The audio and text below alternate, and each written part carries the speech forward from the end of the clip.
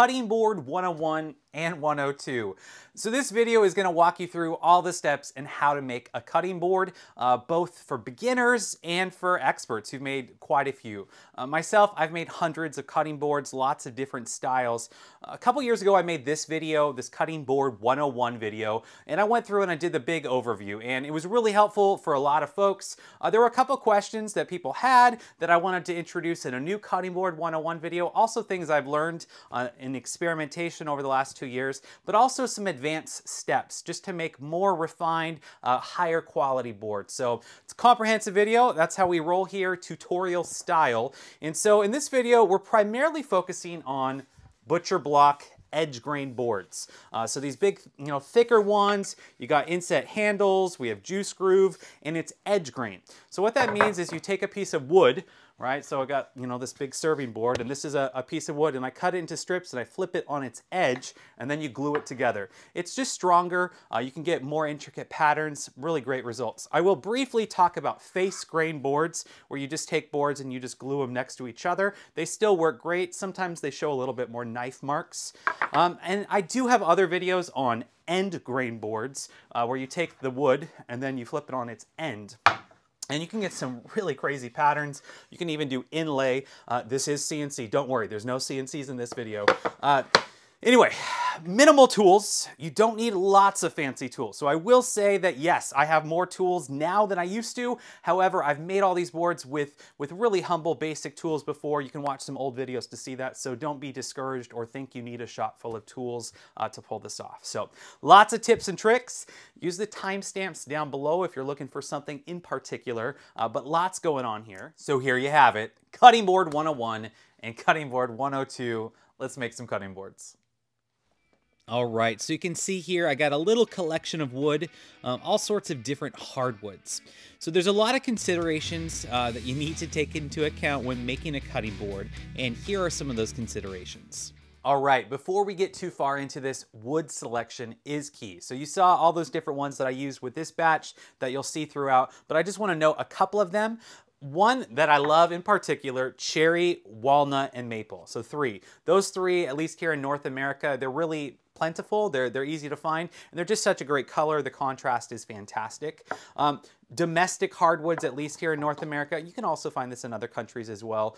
They work really well. You can get into some exotics, right? Like purple heart, wenge, yellow heart, padauk, all those colors. You just want to research them and understand how they work. Sometimes they have a higher oil content. There's some other considerations to take into account.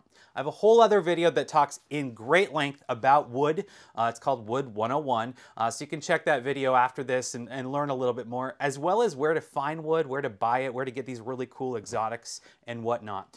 But something to consider when you're buying the wood, when you're getting the wood, before we jump into all these steps, you can buy wood that's already surfaced like this. So you can go to a lumber yard, you can go to a woodworking store, and like here, you can see the sticker. This was from Rockler, some curly figured maple. It's already surfaced, so I don't have to run this through a jointer or a planer to get it flat first. However, if I'm buying wood from, a local sawyer, a local sawmill, it might be uneven, and in this situation, I would have to run it through a jointer or a CNC to flatten it or make a router sled. So you'd have to do that step first. What I'm about to show, all of these boards that I'm going to cut up and go, they're pretty much already surfaced. So there is that first step that you might want to consider first. But anyway, wood, make a choice, watch that video later, but let's jump into making these cutting boards. So my first step is cutting my boards to length. Now, if you haven't surfaced them already, if it didn't come pre-surfaced like we showed, if it was rough sawn, you will probably need to use a router sled or a jointer or something like that. But all this stock is pretty much surfaced, and I'm cutting it to length. I like my boards to be about 12 inches by 18 inches, and then I usually make them about 1.5 inches thick. But if I'm going to make an 18-inch board, I usually cut them a little bit longer, like 20 to 22 inches. That accounts for snipe, which we'll get into a little bit later. Now here I am using this little benchtop jointer. You don't need a jointer. This just saves some time later when I'm cutting things at the table saw, just to make sure I have nice glue ups if I'm doing a face grain board.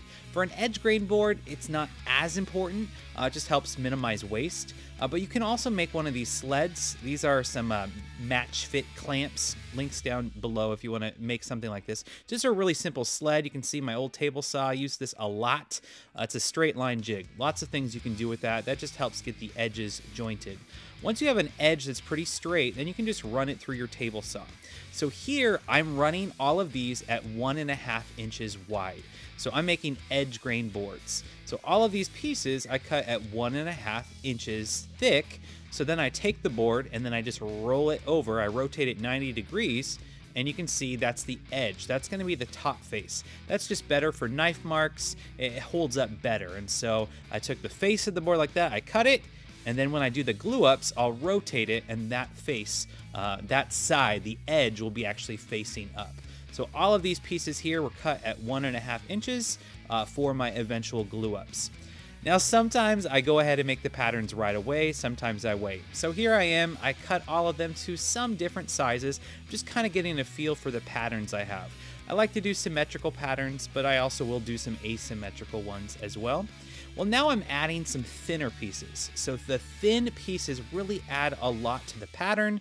They add a lot of contrast, and I really recommend using those, some really cool patterns. You can, of course, do this on a bandsaw. That's going to save you a lot of material. However, if you don't have a bandsaw, you could certainly do this at the table saw. So here, all those little thin rips, those thin pieces, again, they're still 1.5 inches thick. It just adds really cool patterns. And so having those thin pieces does add a lot to the look. However, there are some considerations that you're going to have to take into account the thinner you go, and you are kind of limited based on your tool setup. So you can still do this with minimal tools, just especially when you're cutting those thin ones, you want to be safe. You can see I brought out the tape measure here. Again, I'm going for about a 12-inch by 18-inch board, so I'm making the pattern and just ensuring I have enough width. Here's just really quick, want to show some face grain boards if you want to do those. So here, I'm not cutting it the 1.5 inches and turning it on its side. These are all about 1 inch thick pieces, and so they're wider panels. And so this is a face grain glue up where I'm not going to rotate the piece at all. I'm just cutting a ton of different pieces to different widths. These make really cool boards. You have to take into account you don't want to rotate between face grain and edge grain and go back and forth. That just helps to account with wood movement. But you get some pretty cool boards like this. I do enjoy making these face grain boards, especially when you have figured woods like that curly maple that I showed earlier, or the quilted maple. All right, jumping ahead a little bit here. So once you've milled up your wood, you got all your pieces, your various thickness, inevitably, some of your pieces might have some saw marks. So even if you have a super powered saw, even if you have the best blade, this can happen, right? So you get burn marks, you get uneven stuff.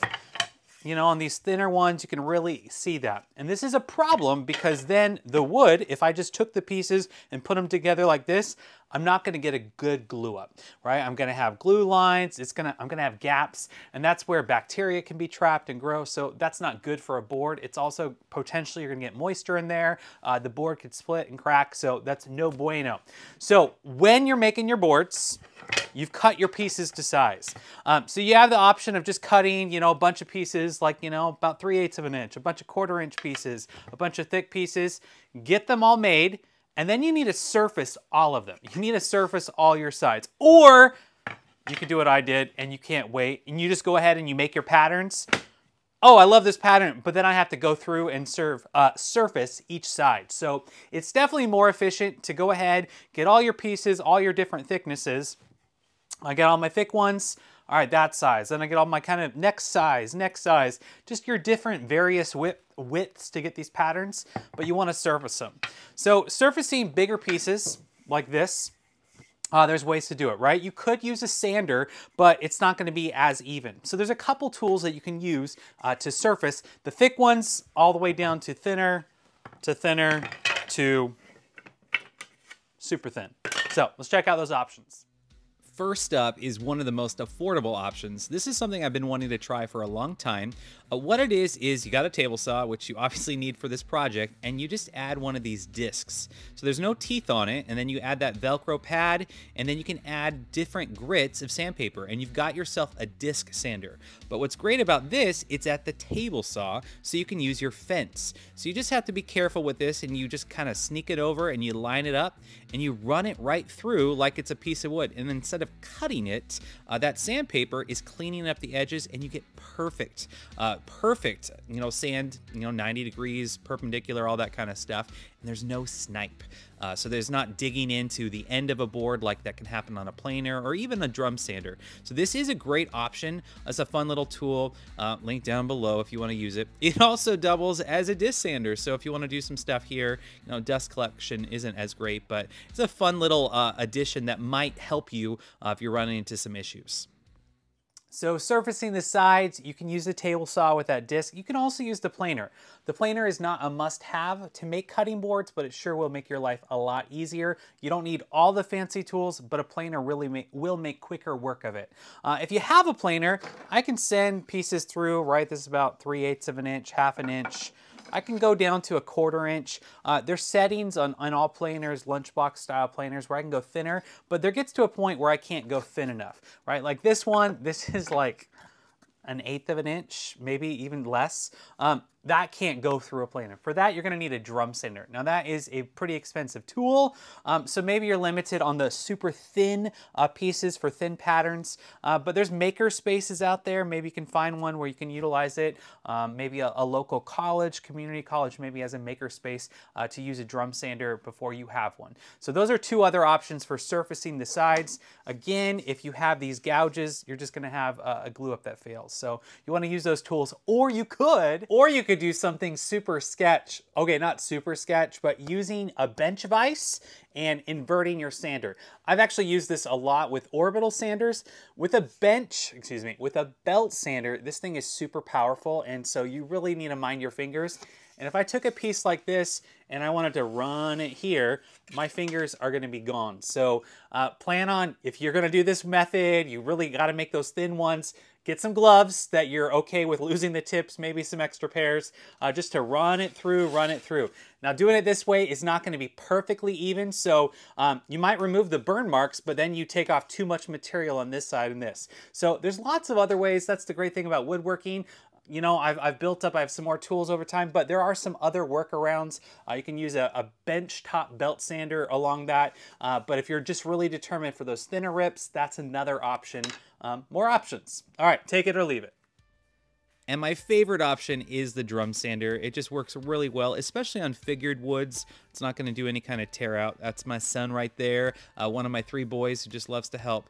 But anyway, especially on those thin pieces, this just is a great way to do it safely, and it's the safest way I found to get good glue ups and to clean up those really, really thin pieces. So you might be limited on how thin you can go. 1/8 of an inch might not be in the cards for you if you're not using a drum sander, but you can still get amazing results. But here's what it looks like with the drum sander, just to give you an idea. It is not necessary for these cutting boards, but if you want to find someone who has a drum sander, find a local maker space, community colleges are usually a good source for that. I can just add some thinner strips, get some good results. And of course, you could just go back to the jointer, clean up the edge, and then run it through the planer like that. You don't have to have the jointer. You could do it all on the planer. Again, you do not need a planer. It's just going to make your life so much better. So it's going to make your life easier. So of all the tools to add, if you don't have it, the planer would be the best.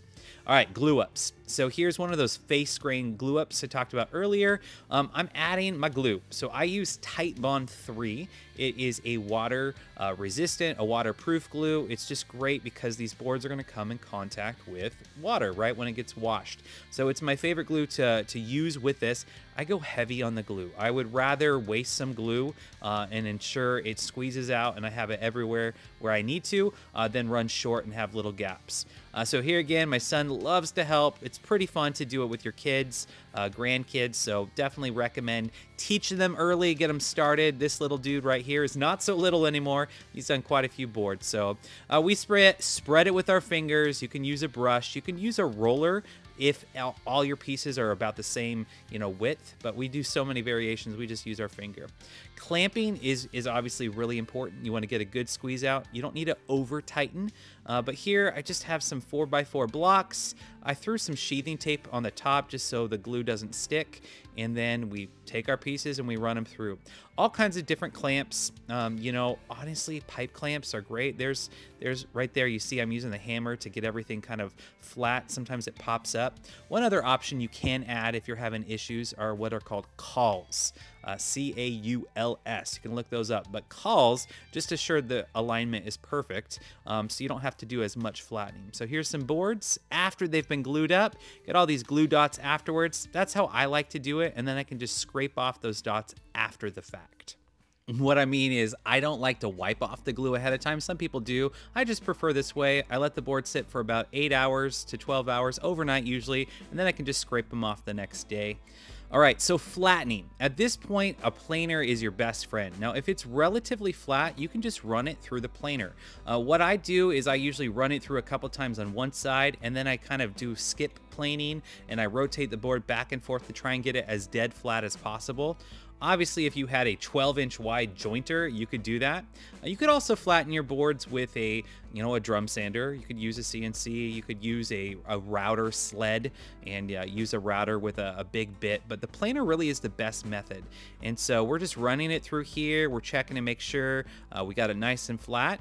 And then we check. Oh, wait. It's super wobbly. Well, this is a week after I surfaced all those boards.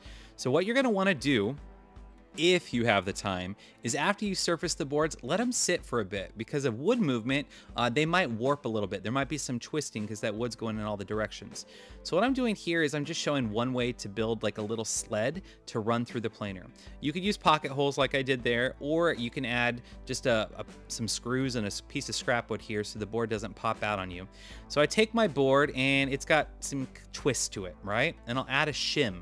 So I put it on the board, add a shim in just to make sure it has no rock. And then once I got that, I'm going to add some hot melt glue, some hot glue, or instead of that, you could use some CA glue and activator. I'll use CA glue a lot to fill voids later in the video. Like that, it's pretty stationary, but then it's not moving at all. So it's flat, there's no rocking. I do like to mark mine with chalk just so I know how much has been removed. And then I'm just sending some gentle passes through the planer. So I'm just sending it through back and forth. And then you can see it's going to take off the high spots. So here it took off some of the high spots. Another thing you can do with this sled is you can add scrap pieces on the end and make it longer. So the snipe goes into sacrificial pieces as opposed to your actual board. Here's an example of when I've done that before, milling up stock. So you can actually use your planer as a jointer and you just run it through, and the snipe at the end where the planer blades kind of dip into the wood, it happens on the sacrificial boards. You can get some good results. So that is something you could do. I didn't mess with it here. I just went with the board and then I just sanded out what snipe I had. But here I did it. I got a little bit more rock. So you do want to run it, until there's no chalk marks. Then you pull it off, right? Okay, some hot melt, some glue there. Table saw is a great flat surface. So that side is dead flat. There is no rock to it. Now I can flip it over and send it through the planer.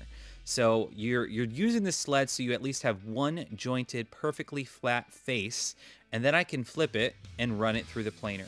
So again, if you're tight on time, obviously you might not have this option, but really it is a great step, and this is a question a lot of people had in my last Cutting Board 101 videos, like, hey, I had some rock to my board, and so you want to let it sit for a couple days and just see how the wood moves, and then you can flatten it. You just get better results.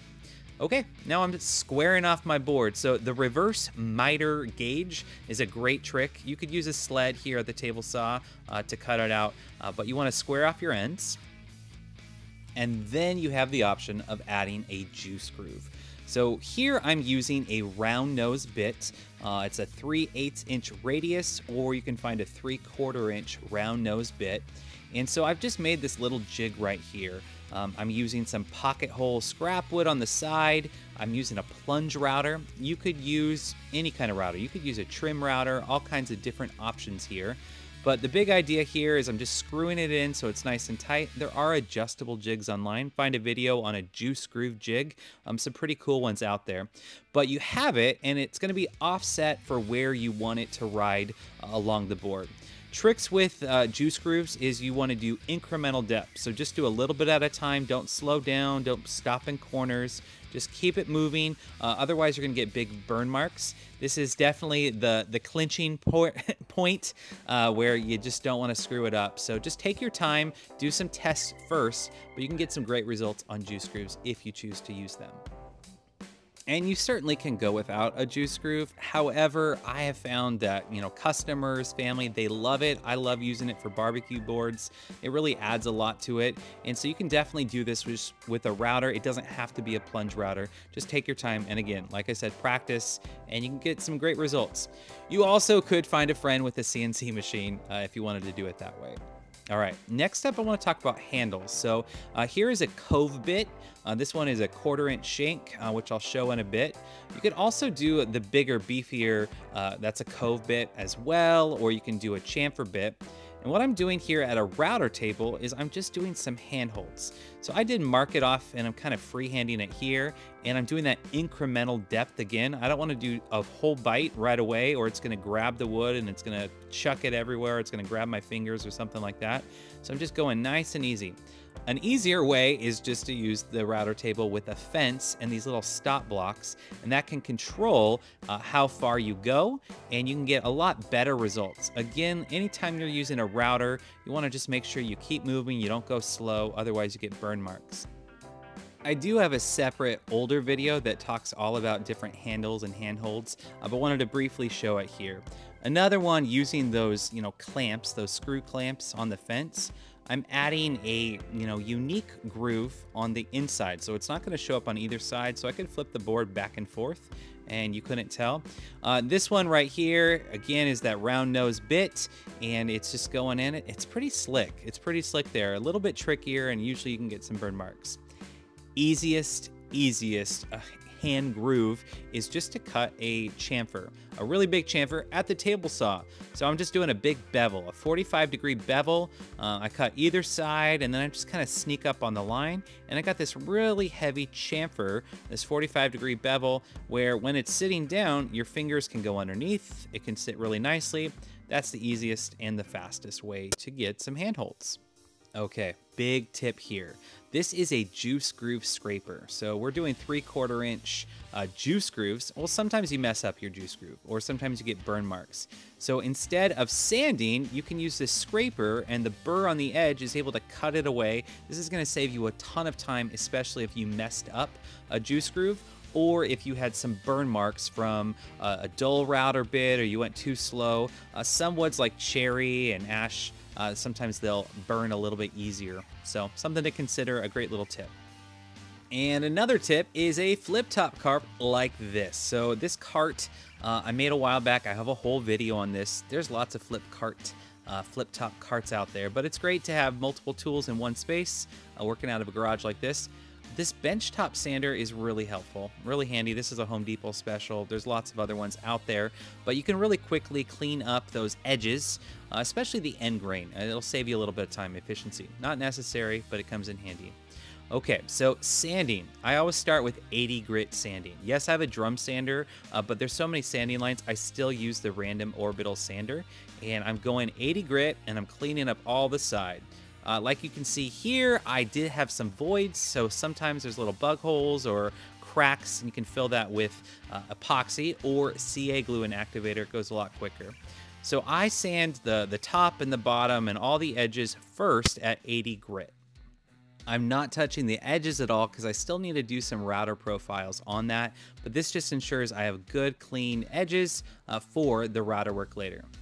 Okay, branding. Really quick, I want to talk about some options for branding. So if you're just a maker as a hobbyist, brand your work's fun. If you're selling things, it's great to brand your work as well. So recently I've been playing around with lasers. They're super fun. Here, the small little laser is really great for engraving or branding, laser engraving the edge. Full disclosure, yes, this is an affiliate product. You know, I've been sent these lasers and I do have affiliate links down below, but I've made a lot of videos recently on just how fun lasers are as a hobbyist. And you know, this video is not sponsored by anyone, so might as well give a little shout out to lasers. Super fun and great applications for branding your work. There's multiple different lasers. This one is kind of a more affordable option than some of the big lasers, lots of other possibilities. So if you're curious about lasers, you can check out that link. I got a bunch of different videos on the different kinds of lasers, but you can see some great results. And the branding, a branding iron, sometimes they can be cumbersome, take forever, but really clean results, and you get quick and efficient brands. So here's a video you can check out later that just kind of talks about the lasers and the options if you're interested. Okay. Edge profiles. So I love a good chamfer. It's a good modern look. So that's just that 45-degree angle. You can do a chamfer, you can do a roundover. So two different main profiles that work really well. And so that's what I'm doing here. I like to do it at the router table, but you can also use a handheld trim router. Lots of options. But when you add a roundover or a chamfer, it really does add a lot to the board. At this point, now I'm sanding 120 grit. So I do 80 grit, then I do my profiles, and now I'm doing 120 grit. Okay, I am talking about another product that I have an affiliate link. I'm fully aware of that, but I only share things from companies if they're legit amazing. And this Surf Prep sanding system is amazing, specifically the abrasives. So they have this foam that allows you to just not mess up with that profile at all. So I did 0 hand sanding on this entire project. All of it was just using their abrasives. Specifically, those roundovers were perfect. I also can clean juice grooves without any hand sanding. I don't have to use dowels. I don't have to use anything else like that. I got into all the grooves on the sides just using their foam. Now this is their 3x4 inch sander, but they also have 5-inch discs just to use for your own sander. So definitely check that out. It saved me a ton of work, a lot of headaches.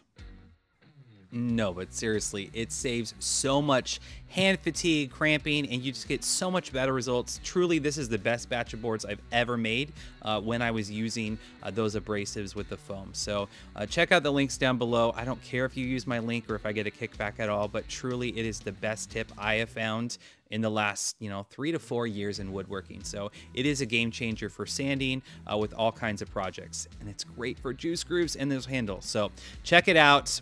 Check it out. So one of the biggest steps that sometimes gets overlooked with cutting boards is raising the grain. This step is just really important. This is just water and a rag. You can use a spray bottle, but you want to get all of the surface wet. You want to raise all of those wood fibers up so then you can knock it down with sanding. At this point, I've sanded 80, 120 grit, and then 150 grit, and now I'm raising the grain. And what happens if I don't do this when someone washes their cutting board or gets it wet? It's all fuzzy and it won't be smooth anymore. So I'm intentionally raising the grain now, and then I can lightly come back and sand everything at 220 grit, a finer grit after it's dried out, and the board is going to stay smooth, for then on into the future. So this is a really important step. Wet the boards, get them wet, and then just be careful that you just don't get them too wet, so then they take in moisture and then they warp. And here is that 220 grit sanding. You want to go really light. You don't need to sand too heavy here. Just take it nice and easy. You don't want to over sand it because then you'll have to raise the grain again. Here you can see again, it really takes care of those juice grooves well. I do like to use the air compressor and just blow off that sanding dust a little bit, especially in the juice grooves where sometimes the abrasive stuff can get stuck in the track and you just don't want to scratch up your board at this point. All right, time for wood finish to unlock the beauty of the natural wood and protect it. So with wood finish, you have to make sure it is food safe, right? A food grade material, it's gonna come in contact with food, and you have some things to consider. Now I've used quite a few other products that aren't here. There's butcher block conditioners, board conditioners. Howard's, Bumbleshoots, Clark's, Atomic Finishes, lots of other ones out there that aren't pictured here that I've used. The most common one that woodworkers do is just mineral oil. So get a food grade mineral oil and you just apply it and keep applying it, or you dunk it. That's a great method. And then you always want to follow up with a wax. So I've made my own. I actually make my own little tins that I send with every board that's a mixture of mineral oil and beeswax. Great results. It is good. However, there are even better finishes that I've used since.